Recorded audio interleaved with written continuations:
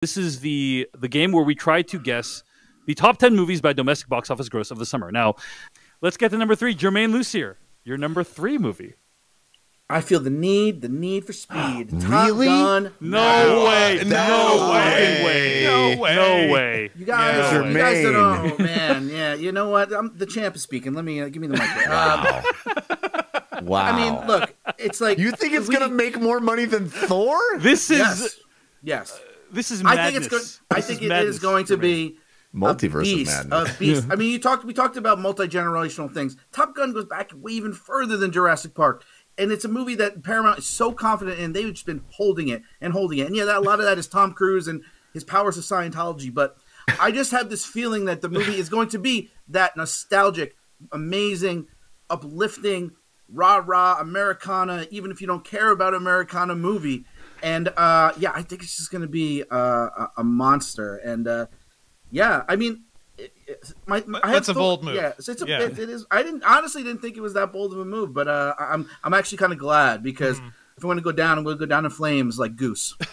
Top Gun is one of those it's movies. It's a bold move like what Goose did in the first Top Gun. That worked out really well. Yeah, maybe you think that's going to make more money than Lightyear, which is inviting families? Let's not spoil the rest of the list. Yeah, here. I will say that this movie is not even in my top 5. Oh my God! Well, not actually, my top 5 either. Same. This is Germain's last stand. This is Germain. Months from now, when we're talking about how you lost, this is the moment. This is how it happened. It might very well be. But if it's I'm almost down, like I said, it's like he's a Maverick. Okay. Yeah. There it is. All right. Well, that's Germain's number 3 choice. It's Top Gun Maverick. Okay, let's get to Devindra's top number 3. I think you had already said Thor: Love and Thunder, right? Yeah, Thor. Yeah, absolutely. it's got to be Thor. It's got to be Thor. Yeah.